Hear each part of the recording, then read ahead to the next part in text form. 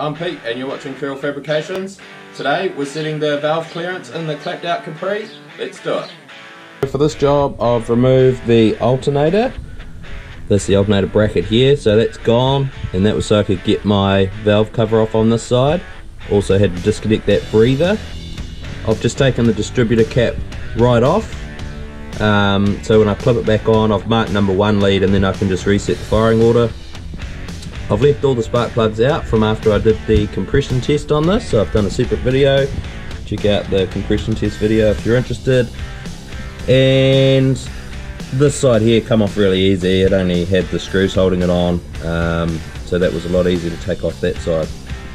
So I've taken both off and I've got the manual open for this engine to check the very specific order you have to check the valve clearances to make sure they don't close up on you. So the order is valves 1 and 6 open, check 10 and 7, valves 8 and 11 open, check 5 and 4, and so on. So if you're interested in doing that, hold that over there so you can jot that down, pause the video, whatever. And then the valves are numbered front of the engine on the left hand side 1 to 6, on the right hand side 7 to 12. So that's all the information you need in terms of the sequence. The clearances need to be set for the inlet 12 thou or 0.3 millimeters, and the clearance for the exhaust is 20 thou or 0.51 millimeters. So exhaust needs more clearance because it gets hotter with all that hot exhaust gas going through there, and the inlet stays a little cooler because of all the fuel and air cooling it as it passes across. We'll run through the whole engine, check them all out, make sure we're good for racing at Taupo next weekend. Let's do it. So the first valves we want to check as open is number 1 valve and number 6. So we'll rotate the engine until this goes all the way down and the valve is fully open. To rotate the engine, I've just got a socket and a ratchet on the end of the pulley, and it's really easy to wind over with the spark plugs out. So winding it over until 1 and 6 open, you can see 1 is dropping there as well as 6 at the back. You can see the difference in height between the number 1 valve and the number 2 valve next to it. So now that valves 1 and 6 are open, we need to check valves 10 and 7, which are actually on the other side of the engine.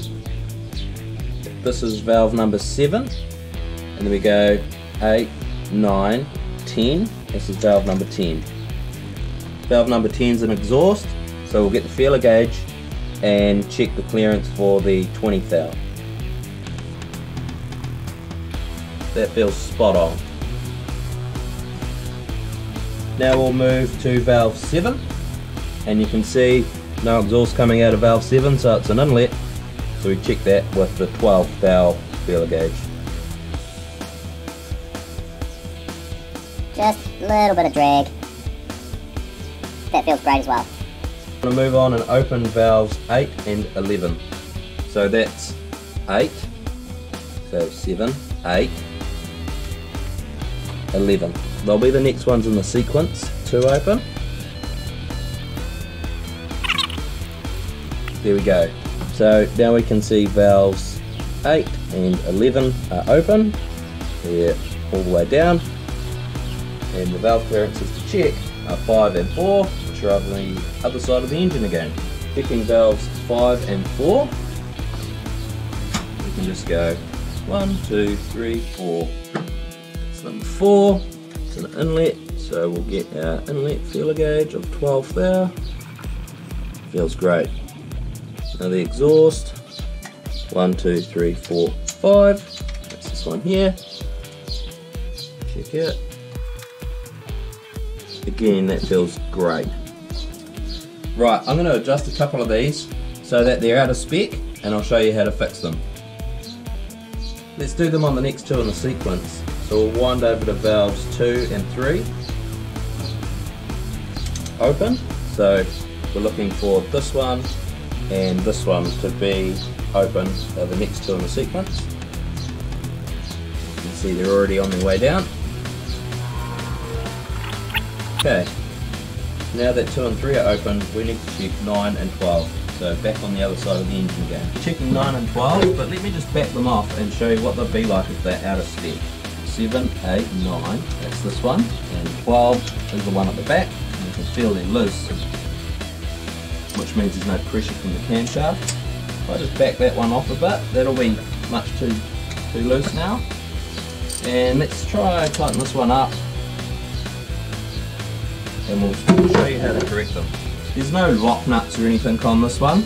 They're a special type of nut that basically doesn't work loose, so it's almost like a nylock nut but just made out of steel. The main thing to do when you're checking the valve clearance is to check them with the socket removed. You can do it during, but also check it after you've taken the socket off, just to make sure you didn't have it jammed up in here or anything, which could give you a false reading. Let's check 12, which is an exhaust valve, so 20 thou, and I've tightened it up a bit, so I shouldn't be able to get this in here. You see that won't go.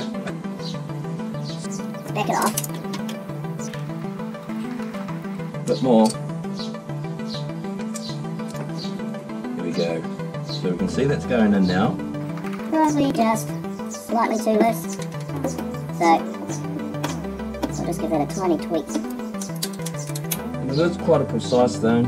You gotta take your time. You're not doing big changes or anything, just a little bit loose.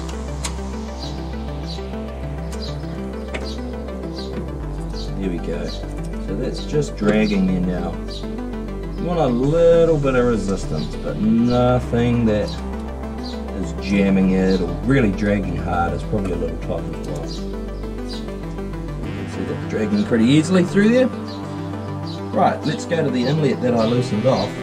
That was number 9, so 7, 8, 9, and we go to our inlet valve clearance of 12 thou. We come in and we can see that is really moving through there, like that's loose. So there's no resistance there. You can even feel the difference when you just wiggle that. So come along, just tweak that up. You can just keep wiggling it, and you'll just feel it starting to drag. You'll even see it a wee bit on the camera probably. Here we go. So that's just dragging there now. It may have even gone just a little bit much. I think I'll just back that off just a tad. Just a little bit tight to drag through there. There we go, see it freed up there. My advice to you would be to, if anything, set them with a little more clearance, because having an annoying tick is better than having your valves not closed properly. You'll lose power and burn the valve because it's designed to be closed during the combustion cycle. That's it. We'll just had 2 and 3 open. Now we need to go to 7 and 10. So we should be looking for 7 and 10. Yeah. And we're going to check 6 and 1. This is number 1 as an exhaust. Yep, happy with that. And now we're looking for number 6, which is an inlet. Feels fine too. We're going to open valves 4 and 5. So that's 4 and 5. We're going to watch those open now. Now we're going to check 11 and 8. So 7, 8, 9, 10, 11. Check those. That. Yep, that's fine. Keep going, rotate the motor, so 9 and 12 open. 7, 8, 9, that'll be this one. 12, the one for back. Looking for those two. Now back to the other side of the motor to check 2 and 3, the last two. 2, it's an inlet, so looking for 12 there on that.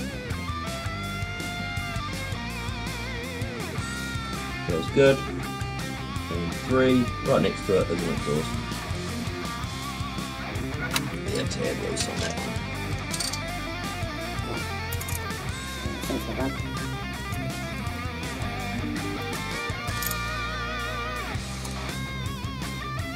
Okay, here we go.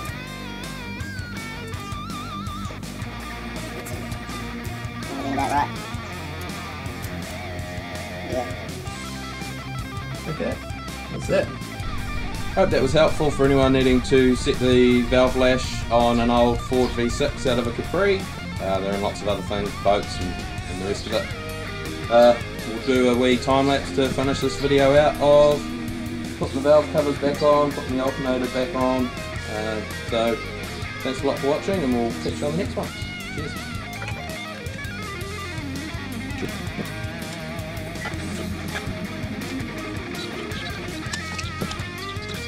That's